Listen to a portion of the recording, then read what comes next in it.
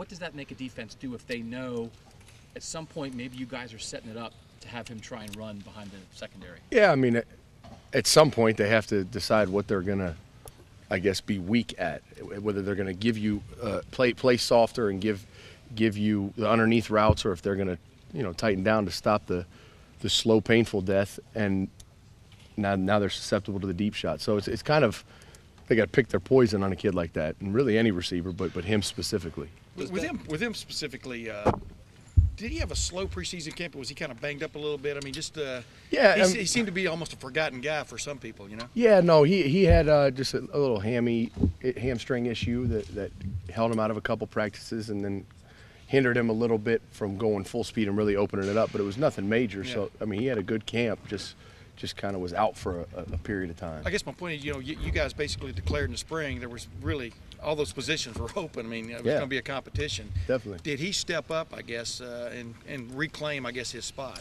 Yeah, I mean, it really nothing's changed since before the game. I mean, I went into that game with 6 guys that played pretty much comparable reps, and I will again this week. He made a play, no doubt about it, and I feel great about the other 5 making the same play.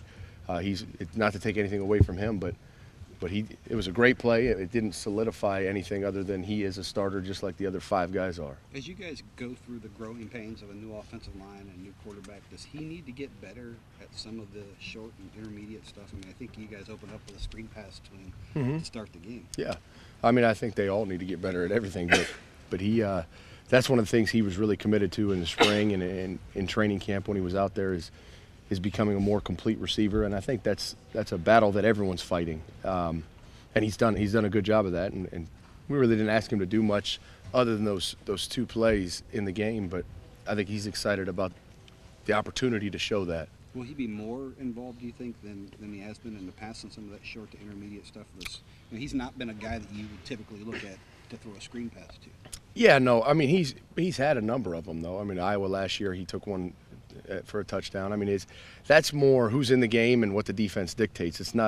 We're not a big place certain guys in certain areas. I mean, I'm rolling 6 guys, 2 at each position. Whoever's in the game, whatever the play call is, that's who's executing it. And I feel great about him running an intermediate, short, deep, any route. I feel great about it, and I feel great about the other 5 also. So I don't think it's game plan specific where we're saying, Devin's not good at this, let's do it to this guy. It's who happens to be in the game at that moment and who the defense dictated was going to get the ball. But you look at his history, it's almost uncanny. He has made huge plays here at key moments. I mean, where does that kind of come from, do you think?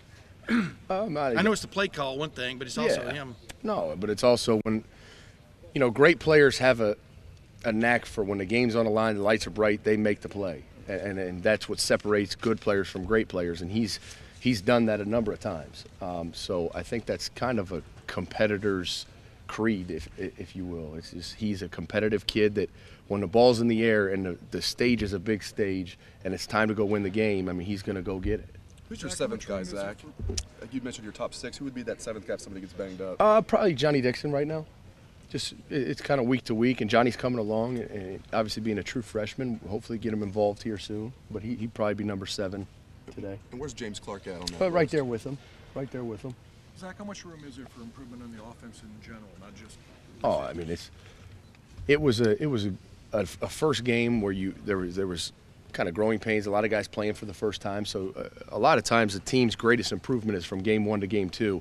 And being as young as we are in some areas and as inexperienced as we are in some areas, this is a huge week for us because you got a chance to develop this offense during spring, during fall camp, and then you go out the first game and you're going to have some of those mistakes that are kind of eyes big, first time playing really, and now it's time to grow through that, develop through that, and come out Saturday and show that improvement that was made. Zach, I know that you recruit Virginia and you were involved closely in bringing Jalen Holmes here.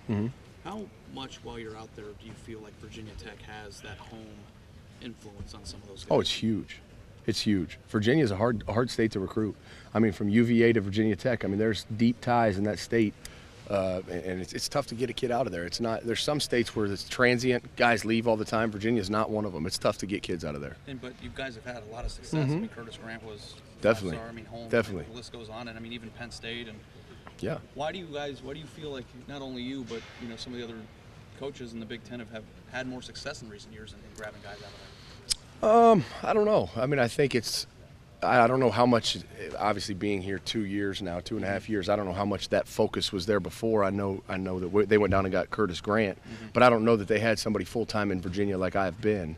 And I don't know other schools really, but I think, like anything, when you give more effort, you put more focus on it, you're going to yield better results. So that's been a focus of ours as one area that we were going to recruit, and we still need to see more production out of that area. Virginia's been like the place that has had a ton of talent for a long time, yeah. but like, why do you think that so many schools, even Ohio State, has now made that an emphasis? I think they have a lot of talent, and it's close by. I mean, we're trying to get the best player in the country at every position. So if that kid exists in Norfolk, Virginia, or Columbus, Ohio, we're going to go get him. So I don't know that it's as much of an emphasis as a staff as much as we're going to go get the best player in the country. Where are they? Virginia happens to have them. That's where we're going to go. Hey, Zach, Bud Foster's defenses are known for interceptions. Is that something your receivers have to be cognizant of? And if so, what is it that they can do about it?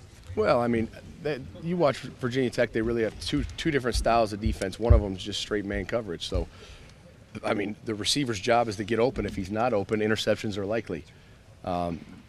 That's pretty much it. I mean, and then the other one is the zone coverage, where it's really, we got to run great routes and get into open windows, and the quarterback's got to read it, and that's kind of on him a little bit too. But whenever you play man coverage, it's really simple. You get open or you don't. If you get open, there's no interceptions. If you don't, there's a chance, right?